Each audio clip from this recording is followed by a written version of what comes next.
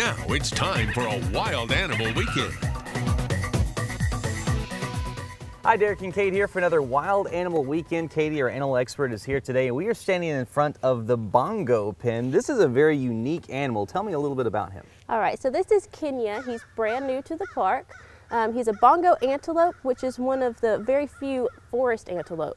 Forest antelope. Now, I was reading too that this animal, they're rarely seen just out in the wild, so it's difficult for people to really get an idea of how many there are, right? Exactly. We really don't know how many there are. The only information researchers can get really is from going off their salt licks. So in the wild, they lick up the salt from the natural minerals, and so they'll track where they've been through those salt licks. Very interesting. Now, what's he going to eat out in the wild? In the wild, they're grazers and browsers, so they eat a lot of vegetation.